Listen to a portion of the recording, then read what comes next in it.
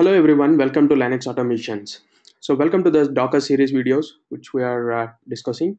And in my past video, which I have discussed like introduction to the Docker, and in this today's video, I'm going to discuss like how do we install Docker on CentOS. So I have picked the CentOS operating system, which means it is the same process with Red Hat Linux and Amazon Linux, but I'm picking CentOS operating system for this particular video series.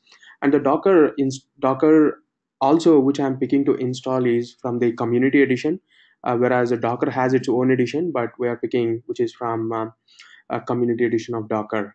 Okay, so I would like to go and install my Docker on my CentOS operating system, and here I need to go and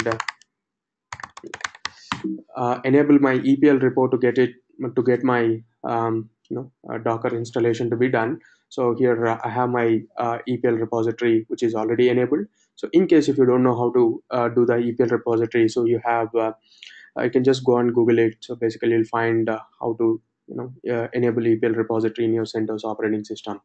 Yeah, so here the version of the CentOS which I'm trying to install over here is I'm using is CentOS 7.4 to install Docker.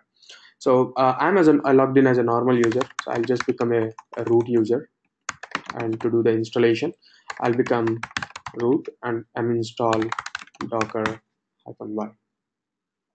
So it just installs Docker and along with the required dependencies.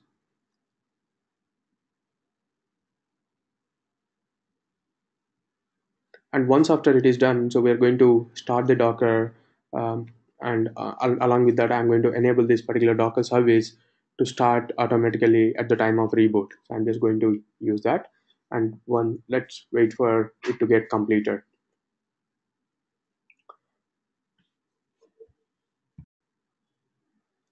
Right, so it is done, and here I'm just going to enable my Docker to be rebooted automatically at the time of reboot. I have done that, and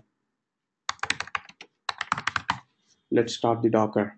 So Docker is started, so and you can check it by checking the process one way. You can check the Docker is running, and even you can also use systemctl command to check the status of the Docker, so which shows that it is running.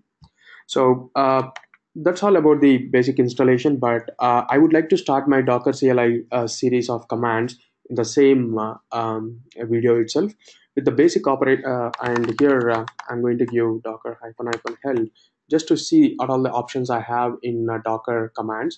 And in today's video, not today's, actually in this series of videos, we're going to talk about all these options and what they does with a simple example.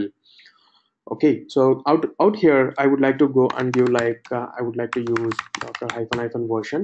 So it is telling we are using 1.12.6 version, and whereas you can also use another option, so which is docker info, just to get more information about the installed Docker, and even it will show you the complete configuration of the Dockers which you are using, and even it is showing like how many containers are running and how many images you are having, and so what are uh, the basic Docker information it is trying to show over here.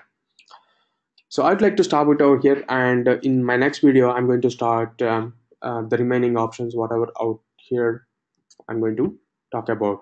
Okay, thank you everyone, see you soon.